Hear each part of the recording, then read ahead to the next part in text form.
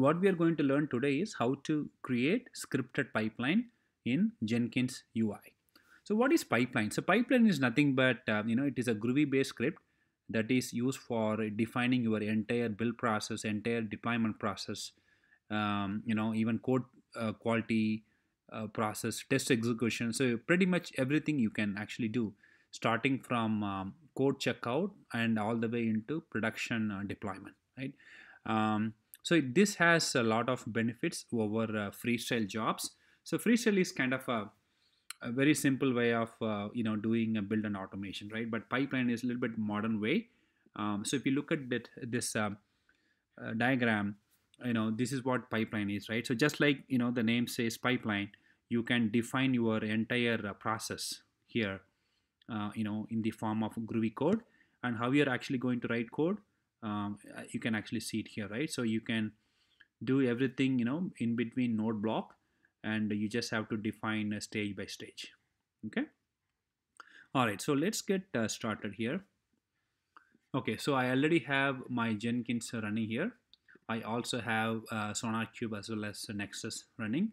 So we are actually going to create pipeline job which would actually integrate with SonarQube, Nexus, Slack, and Tomcat as well.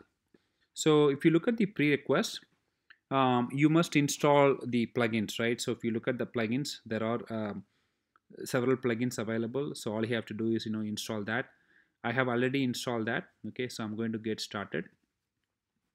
All right, so click on a new item and then enter pipeline name. So I'm going to say I already have a pipeline job with my first pipeline, but I'm going to make it my second pipeline job. Click on pipeline and then say okay. So scripted pipelines are nothing but you're actually making changes directly in the Jenkins UI, right? So this is where we are going to make change. Okay, click on the pipeline block. So this is where you are going to write pipeline code. Okay, so I have already provided the sample code here. The best way is, yes, you can copy and paste the entire pipeline code, or I would actually strongly recommend to copy stage by stage, right?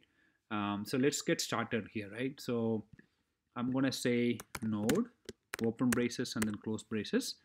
And if you look at the very first stage, so this is my first stage, right? Checkout. So obviously, right? So as soon as the code is checked in by a developer, we want to kickstart this pipeline, isn't it? Okay, so this is the checkout stage. And here's the thing, right? So obviously we'll have to write a pipeline code. Good thing about Jenkins is, they have something called snippet generator. So all you have to do is click on this pipeline syntax. So this page would open up. All you have to do is choose this option, checkout from version control. Okay, and then you'll have to mention your repo URL. So if you look at my repo URL, so this is my repo URL. Okay, and select your credential. That's it, right? And then yes, whatever the branch you are using, you will have to select that.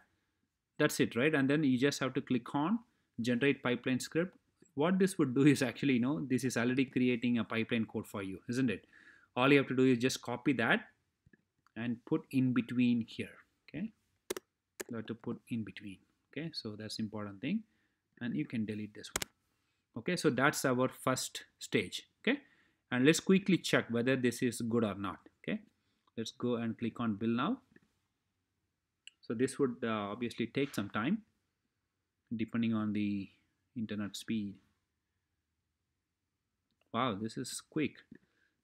Awesome. So look at here, guys. Okay, so now we were successfully able to check out the code from the repository what we have mentioned. Okay, now we can actually continue building the next stages, isn't it?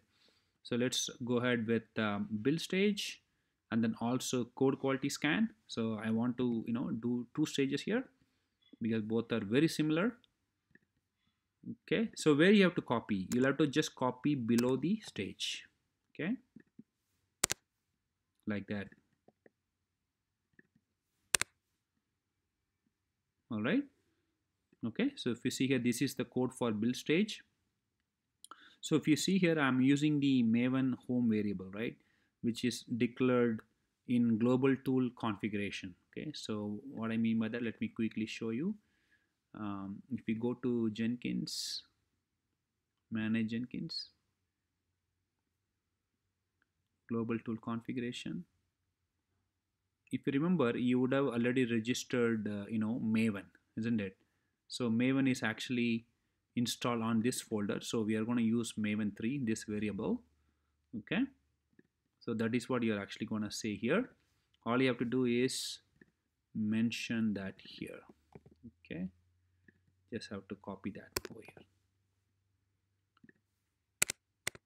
That's it, right? So that's it. And then if you look at this stage, this is for code quality scan, right? So we want to integrate with SonarQube. If you see here, there is a variable called SonarQube. So where that is declared, that is actually declared under Jenkins, manage Jenkins, configure system. So yeah, we are using this variable. Okay, that's all right. Okay, all right. So that's that. And then you want to say sonar colon sonar, right? So this would actually integrate with SonarQube. All right. So let's quickly um, say apply and save. Let's quickly run it. Let me make sure this runs.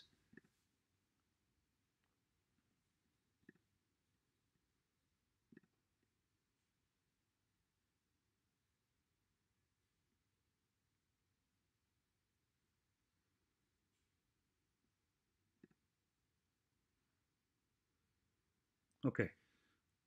Okay, I know the issue. So SonarQube, the URL got changed because we are using free tier. Every time you restart, the value changes. So let me go and fix that. Sorry about that. Okay, apply, save. I think now it should run.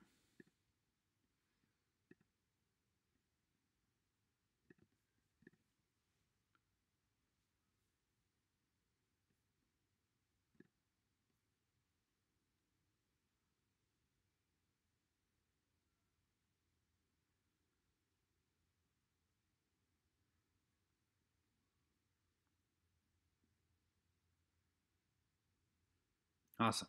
You see here now SonarQube is being integrated. Let's go ahead and add another stage as well. So I want to add the code coverage and the Nexus upload. Let me do until that.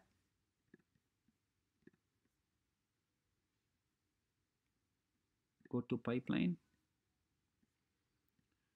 You just have to copy below here. Okay. All right. So yes, code coverage is pretty straightforward. You just have to say Jacoco. Okay. So that would actually call Jacoco plugin, and then it should be able to give you the code coverage report. And here for Nexus, we will have to use the Nexus URL. So this is our Nexus URL, right? So I'm going to copy that. You'll have to replace that with here. Okay. And then your credential ID. So this credential ID has to be replaced with whatever you have for Nexus, right? So let me click on credential here. Let's look for Nexus, which is here. So I'm going to use that credential ID. So copy that. And then, these are nothing but your the path of your war file, right? Okay. And then this is like artifact ID. So these are the things, you can actually provide. And then our type is the war file. That's it, right? And then we want to upload into Maven snapshot. That is the reason why I have given the version as snapshot. Okay. All right, so let's quickly say apply and save. Let's do build now. So this will obviously take some time.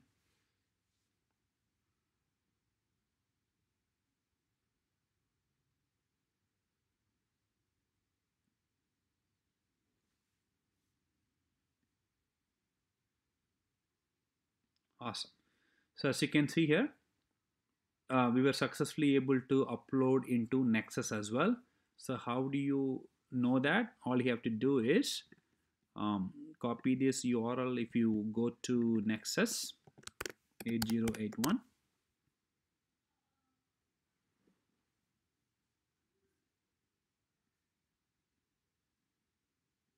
and then sign in. admin 123, that's the password. Go to browse. If we click on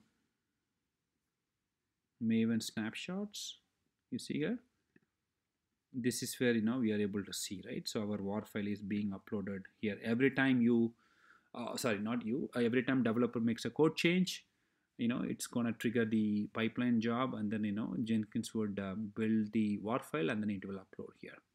Okay, awesome. So now we have built about 5 different stages. Let's go back to the instruction here. We also wanted to deploy into Tomcat, right? So this is our Tomcat, the code for Tomcat.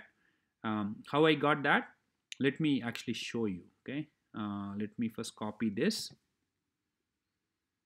That's not that difficult. Go to configure pipeline. So if you see here, I do have this code, right? How I got that? It's very simple. If you click on the pipeline syntax, I actually generated that code by using this one, right? See here, deploy what to your container. All you have to do is, you mention the path and everything, and then, you just have to click on generate pipeline script. So that would actually create the, code for you, right? So that's what it is, right? So see here, that's a credential ID for Tomcat. Okay, that is nothing but it is actually from here. Okay, so just letting you know, right? So this is the Tomcat credential ID. So I want to use that. So make sure you copy that and then put that. Okay, so we have successfully added the dev deploy stage, and then the next step is to add dev approval stage. So what are we doing here? We basically want to create like a workflow so that you can include few folks here, in order for them to approve or reject, right?